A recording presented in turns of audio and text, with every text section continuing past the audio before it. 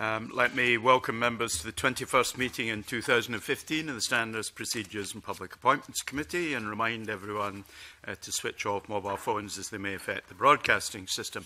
We do have apologies from Dave Thompson today. Agenda item 1 is for the committee to agree to take items 4 and 5 in private. Item 4 is for members to consider the evidence held on the Scottish Elections Dates Bill, and item 5 is to consider a note by the clerk on hybrid bills. Do members agree to take these items in private? Agreed. We are agreed. Agenda item 2 on today's agenda is for the committee to agree to consider in private at future meetings a draft stage 1 report on the Scottish Elections Dates Bill and draft reports and standing order rule changes on legislation and hybrid bills. Do members agree to take these items in private at future meetings? We are agreed to so do. That brings us to agenda item 3, which is for the committee to take evidence on the Scottish Elections Dates Bill. Joining us today, we have Joe FitzPatrick, the Minister for Parliamentary Business, Colin Brown, who's the Senior Principal Legal Officer, the Director for Legal Service, and James Newman, Policy Advisor, Directorate for Strategy and Constitution. Minister, if you wish to take the opportunity to make an initial statement, I'd be happy to hear it. Okay, thank you, Convener, and thanks for the opportunity to say a few introductory words about the bill before you this morning. As things currently stand, there will be a general election to both the Scottish and UK Parliaments on the 7th of May 2020. This clash is undesirable for a number of reasons. Indeed, the presiding officer wrote to the Secretary of State for Scotland earlier this year, setting out her views, supported by all the main party leaders, that it is imperative that an alternative date for the Scottish election should be set. The Scottish Government believes it's important that voters know the length of the parliamentary term that they are voting on before they go to the polls in May 2016. That's why the Deputy First Minister and the Secretary of State for Scotland agreed a Section 30 order that transferred the powers to the Scottish Parliament that enabled us to come forward with this bill. Given that the Smith Commission has said what the Smith Commission has said about the powers in relation to elections in Scotland, it's, I think, absolutely right that it should be this Parliament that legislates for changing the dates. Turning to the bill's contents, it's a very short and straightforward bill. It proposes moving the Scottish Parliament elections currently scheduled for the 7th of May 2020 to the 6th of May 2021. By way of comparison, you'll no doubt be aware that both the Welsh and Northern Irish Assembly general elections have already been moved to May 2021 to avoid the 2020 clash. Moving the Scottish Parliament elections to May 2021 would mean that it would clash with the local government elections scheduled for the same date. That is obviously also undesirable, so the bill proposes moving the local government election scheduled for the 6th of May 2021 to the 5th of May 2022. I hope colleagues will agree that the bill presents a straightforward and pragmatic solution to the clash of election dates, and I look forward to answering your questions. Thank you very much, Minister. Perhaps the obvious first question is, in proposing a move for the next but one Scottish Parliament election from 2020 to 21, why was the alternative of bringing it forward to 2019, not the one that we see before us? So the proposal for a 5-year term mirrors the current session, so we currently have 5 years. It also mirrors the extensions in Northern Ireland and the Assembly of Wales and, of course, the UK Parliament. And I think a 3-year term would be particularly short in parliamentary terms. We've seen that you've consulted with a number of bodies of one sort or another, COSLA being a fairly obvious one. Did any of the organisations consulted with raise any issues with the proposals in respect of the change of dates for either of the elections? I think the responses to the consultation were all positive in terms of this is just a pragmatic solution to the clash, but I don't think was there anything negative. There were no other comments. As the Minister said, all the organisations we consulted recognised that this was a straightforward and pragmatic solution to the issue. The policy memorandum talks about the government undertaking a consultation on a permanent change to a 5-year cycle.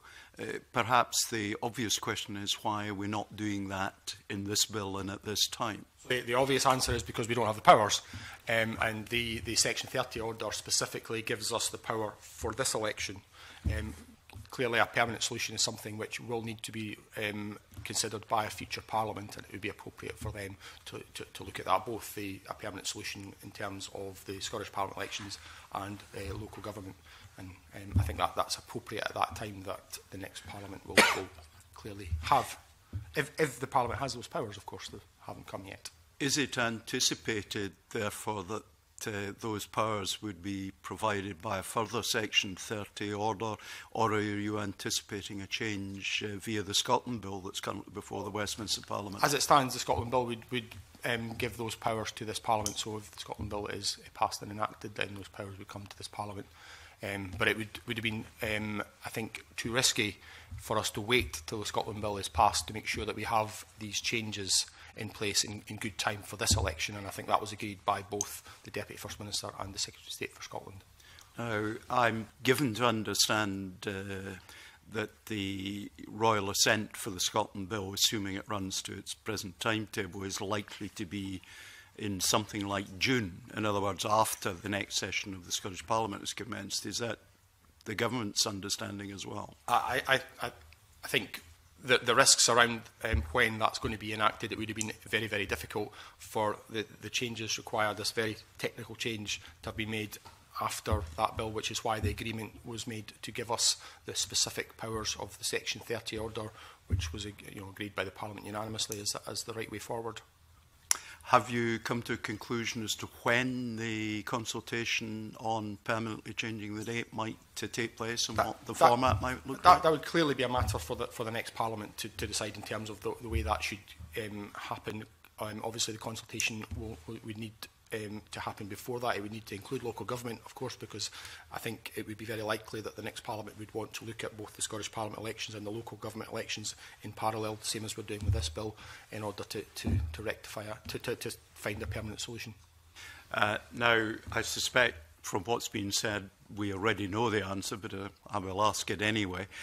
Does the government have a view as to what the cycle should be for the two elections in question here?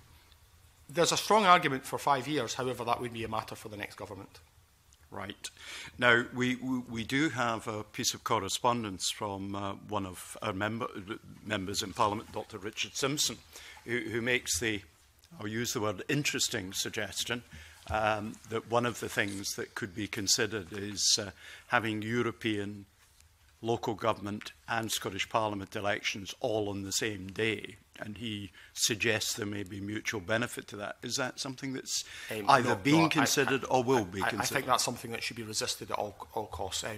We've had the experience in previous elections of having more than one election, and the conclusion I think the Parliament came to universally was to agree with the Gould report that was not desirable, and potentially one election would always supersede the other. So I think that should be resisted at all costs.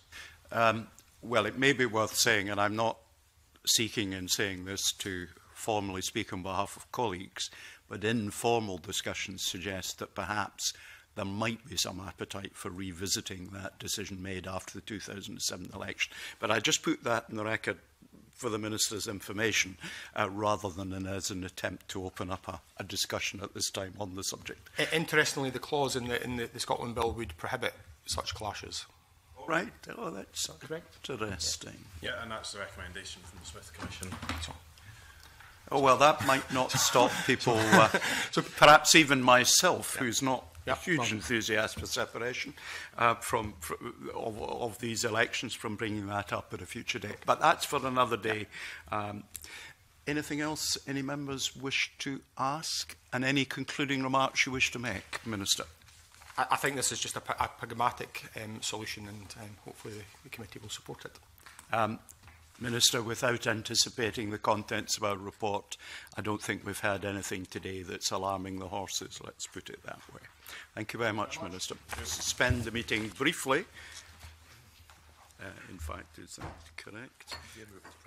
We're moving into private session. I beg your pardon.